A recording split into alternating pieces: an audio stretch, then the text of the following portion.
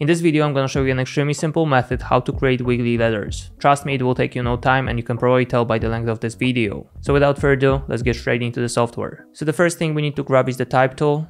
I'm going to type in wiggle, recenter it, and then we need to open up the properties for the text, then go to animate and choose position. Now we're going to head over to add, property, and we're going to also add rotation right away. We're going to go back to add, selector, and choose wiggly. Alright, as you can notice, nothing is really happening if I play it back. But if I start playing around, for example, with Y position, like that, we're gonna achieve that wiggle effect. So now let's mess with the settings a little bit. We're gonna do it like that, then play around with rotation a little bit. It's already looking pretty sick. So this is a pretty awesome effect, but we can also add another thing, which is called tracking. So if I decrease the value, we're gonna achieve something like that. But for now, I'm gonna delete it and we're gonna head over to wiggly selector 1. And for example, in that property, we can control how fast it wiggles. So if I set it to 5, that's how it's gonna look, but 2 seems to be fine. So for now, let's try to change X position to 0, then rotation to 0 as well. And that's what we have. But if we head over to our mode and we change it to, for example, add, we're gonna have kind of these jumpy letters. We can make it more intense by bumping up the value over here.